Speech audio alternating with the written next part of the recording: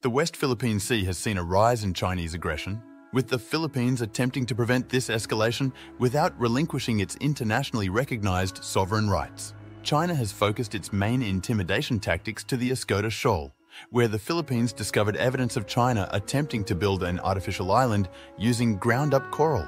The Philippines deployed its largest Coast Guard ship, the BRP Teresa Magbanua, and two smaller vessels to maintain a constant presence to prevent the Chinese from resuming island building at the Second Shoal.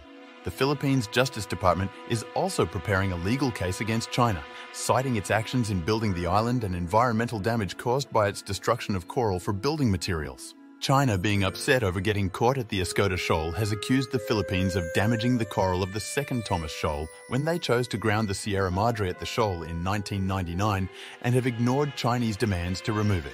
The Philippines responded by claiming that China created about 30 artificial outposts throughout the South China Sea, most of which used ground-up coral. The Philippines also needed to evacuate a service member from the Sierra Madre for medical reasons. But the Chinese Coast Guard has been relentlessly patrolling in the Second Thomas Shoal and obstructed and delayed the evacuation. But the Philippines were finally able to evacuate its servicemen. The Philippines and Japan held a meeting to discuss the formation of closer security ties in the Western Pacific, which further weakened China's demand for bilateral resolution of all disputes. China, however, does not adhere to these demands, as seen in its participation in the Shanghai Cooperation Organization meeting and BRICS. Not to be intimidated, Japan and the Philippines signed a reciprocal access agreement, allowing both countries to temporarily deploy their armed forces to each other's countries. The agreement targets China and its illegal international claims.